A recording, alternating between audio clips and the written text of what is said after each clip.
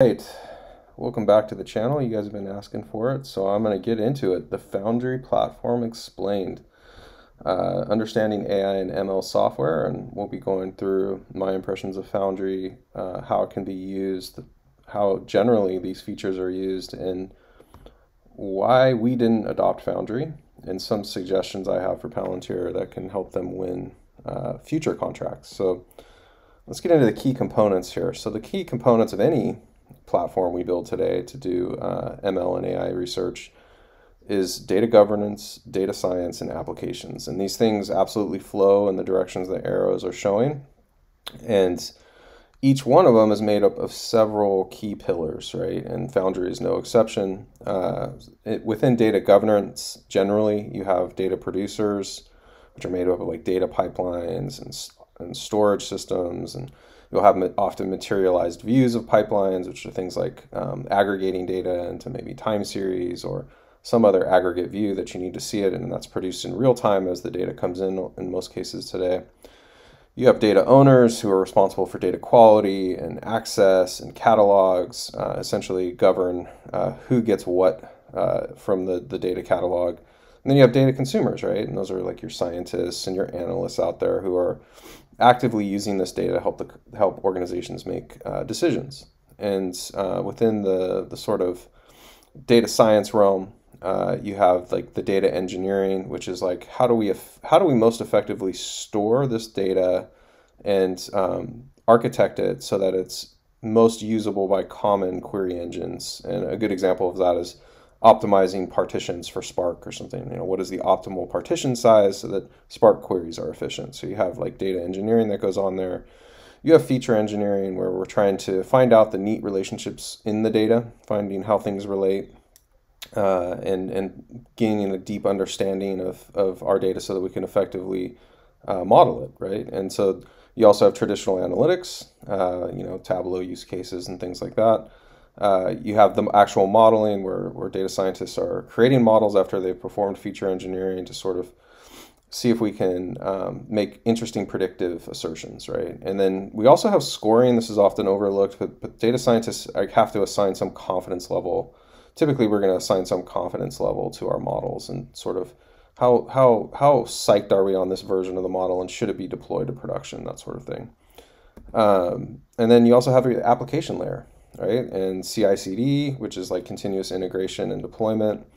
Those are separate things, but basically when you make changes to your models or to your data or to your code, it has to be integrated. And then especially when you make changes to your models that need to be deployed, then you need an automated way to deploy that. And then you have application monitoring, right? We need to have our telemetry data. We need to know how things are working in production. If there's model degradation, we want to know about it. Which also touches on security and alerting. We want to make sure that if something's going wrong in production, that the appropriate people are notified. And then your availability, right? Like how scalable are those endpoints? How scalable are the models? Are they able to handle the traffic load? Is your system up and guaranteed up at the, per your SLA, right? So those are all the platforms. And Foundry absolutely supports every single one of those use cases, and it supports it in a stunning way, like way better than I thought it could, right? It is literally dozens, if not hundreds of products in one. When I saw Foundry, it appeared like it just literally supported every product I've ever seen, which was amazing.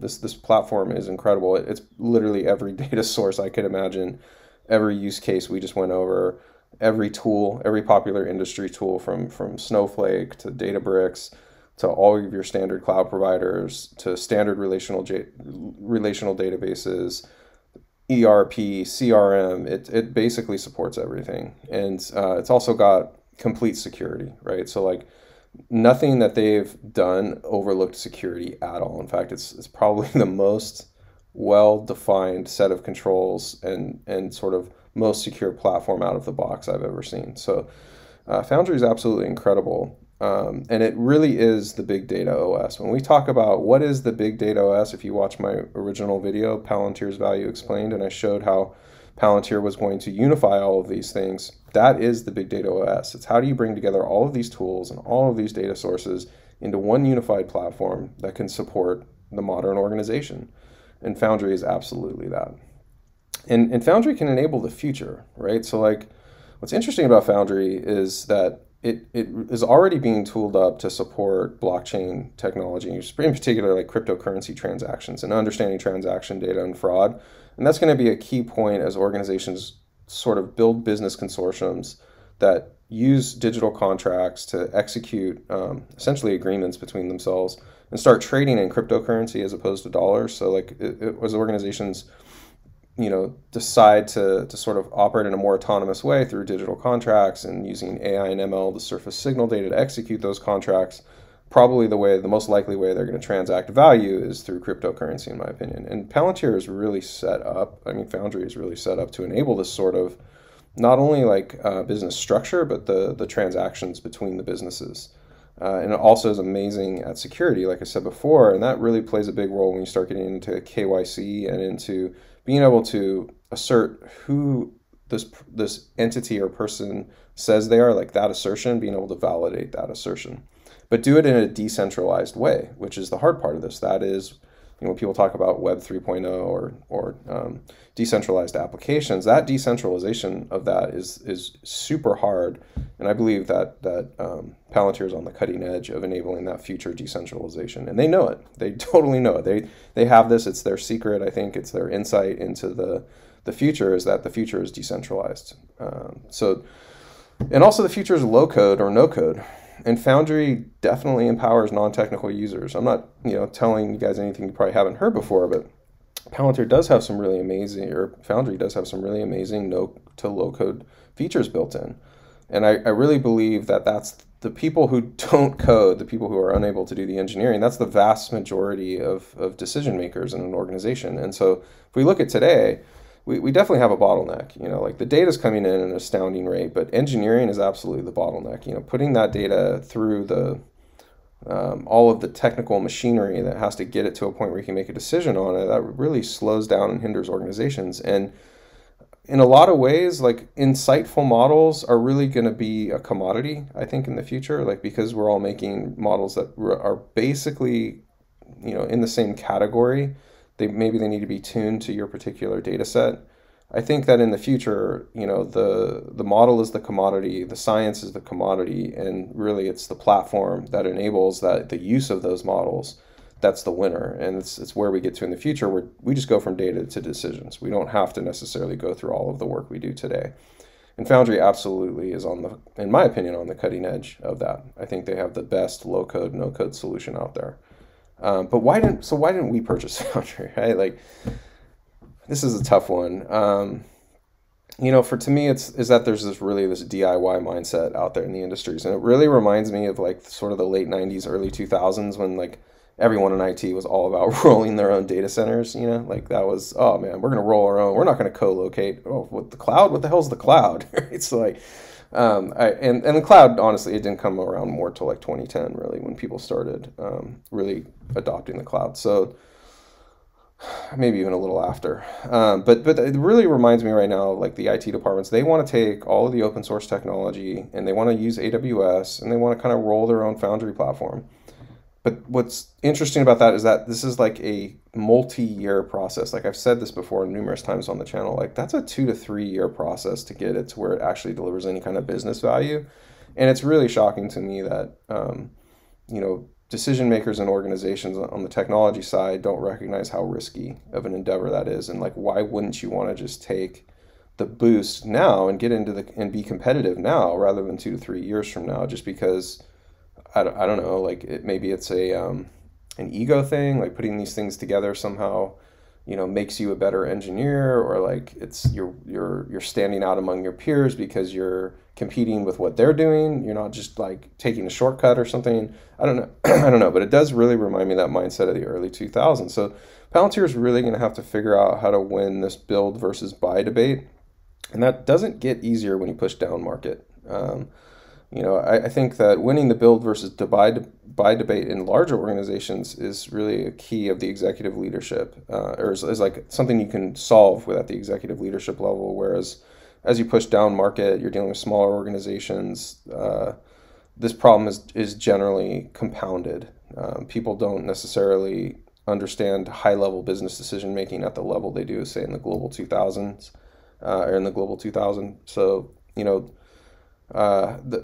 Palantir really needs to figure out how they're going to deal with this. And in my opinion, I have some recommendations, right? So like the first one is Alex Karp, Executive Golf Pro, right? So like I remember that back in the day, what really enabled a lot of AWS adoption, at least at the higher levels, and especially like Azure and GCP, is like, let's get the CEOs together for a round of golf, right? Let's get the people who actually make decisions together and cut through the bullshit and really explain the value proposition over a round of golf and some drinks, maybe, And honestly, I think this is where if they want to make big headwinds in the global 2000 or in really large organizations, they're probably doing this. They definitely didn't do this with us. We're a small company.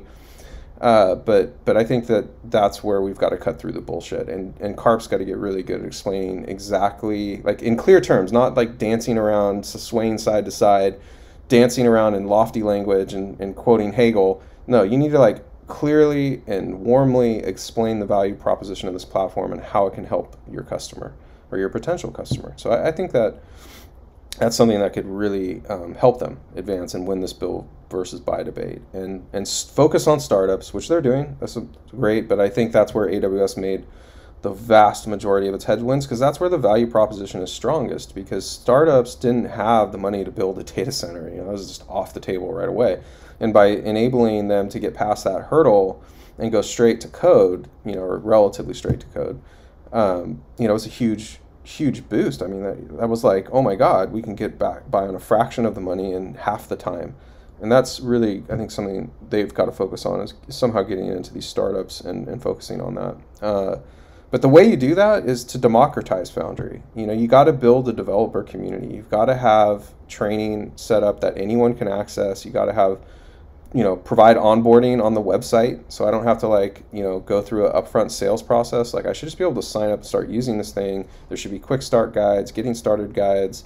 And you should be investing by holding developer conferences, going around city to city, holding, just like Databricks does. I've been to plenty of Databricks conferences, and they warmly welcome you there, and they get you started with their platform. They'll even certify you at the conference, right? So they absolutely have to start doing this. They are going to lose 100% if they don't start doing this right away. And can this secrecy bullshit, okay?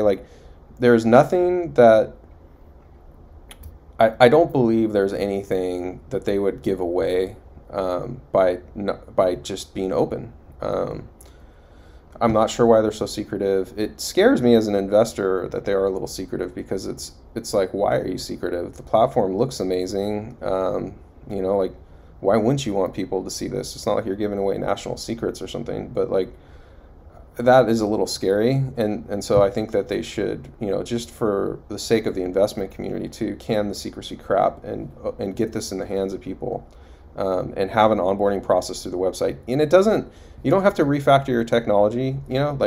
Slack has onboarding through their website, but it's often the provisioning looks a lot probably like Foundry does. They just need to automate the provisioning process. So for me, that's an absolute must. So yeah, these are my recommendations of what I think they could do to sort of win that build versus buy debate based on our experience going through the process. And so, but why can Foundry win too? This was something I was thinking of, and I've been thinking a lot about this lately. I wrote an article back in 2020 criticizing AWS, and it's sheer lack of, it's horrible developer experience, it's overlapping services, and it's largely worse than services that are just focused on this, or companies that are focused on just this one aspect. And here are some good examples, right? So AWS Cognito is an identity and authorization platform, but so is Auth0. And Auth0 that's all they do. They just do identity and authorization. And it's amazing. And the developer experience is incredible. And AWS Cognito is a pile of dog shit. And the developer experience is terrible. And that is the same thing with virtually every AWS service, like DocumentDB. DocumentDB is just a copy of MongoDB, except the platform experience of actually having to use the platform on AWS is worse than MongoDB. MongoDB is amazing. MongoDB Atlas was the best, probably the best platform I've ever used to provision a document database and manage it in production. And I love MongoDB. I think that database is the most versatile application database out there, and I've used it for years. I've loved it. It doesn't do everything, but it does everything that an app would need, right? So it's not to be the only database in your stack, but the point is that MongoDB is focused on this one use case, right? Their Atlas platform is focused on this one thing, whereas like DocumentDB and Cognito and SageMaker, they're all just these little sort of siloed groups in AWS, and they largely run into each other, and they never produce a good developer experience. And this is where AWS could really, I think Amazon eventually will have to like spin off, AWS into a separate company, and maybe, take their best services and make them standalone companies so they can focus on just those things. But this is why Foundry can win, because Palantir is this company's focused on one thing, and that's the big data OS, which does compete with AWS SageMaker Studio, but is so much better. Like I don't even see it as competition, because like it's almost like apples and oranges comparison, given how advanced Foundry is. So like, there's a real big reason they can win, right? But I think this is the key insight in my mind, is that a Palantir cloud is basically a must, right? Because AWS is just a fucking clown car show, like trying to put all these pieces of their jigsaw puzzle into some usable use case that you can barely keep running for the reasons I just stated, right? Like the way they build their products, yes, they're customer focused, but they're not well engineered, and from the standpoint of the developer. And like, if Palantir could launch its own cloud, that is the future of business. It's literally this, basically operating system, and it's easy to provision everything, and you get the use cases you need right out of the box. You don't have to sit there and write all this infrastructure as code and like deal with fucking IAM permissions and everything else that goes into like making anything run on AWS. And it would be incredible. It would crush it. It would crush AWS. I mean, this is the real opportunity that I see in Foundry, that I see in Palantir. When I say that they're going to have like $1 trillion TAM at some point, this is going into that, because it's not just what the AI software market is going to be. This is like in Peter Thiel's book 0 to 1, where he talks about like, what is the real TAM? He talks about like, is it just this one use case?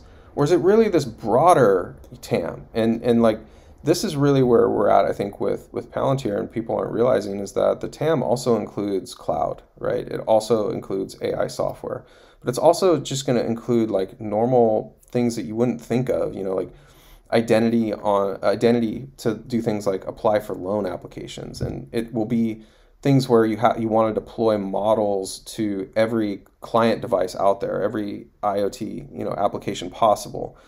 That cloud, Palantir Cloud, can address like things that just no one else can do today, like Apollo being able to deploy out to the edge. That is going to be the future of AI. Like every model we're deploying now, like we really look to client side first. We're really trying to get away from anything that has to go out to hit a model endpoint. It's just so much more efficient to have your apps work directly with a model that you've built when it's on the device. And Apollo is really well positioned to just kick the crap out of everything out there, in my opinion. And so like a Palantir cloud that brings all this stuff together and really builds the modern operating system for business would just freaking destroy everything out there. So like, yeah, for me, that's that's something like is a key insight based on my experience with the platform and sort of where I see things going. So yeah, I mean, and again, this is just me, I'm not speaking on behalf of Palantir or any of the people there. These are my impressions, my thoughts, so take with it what you will. But in my opinion, this platform is just the shit, so.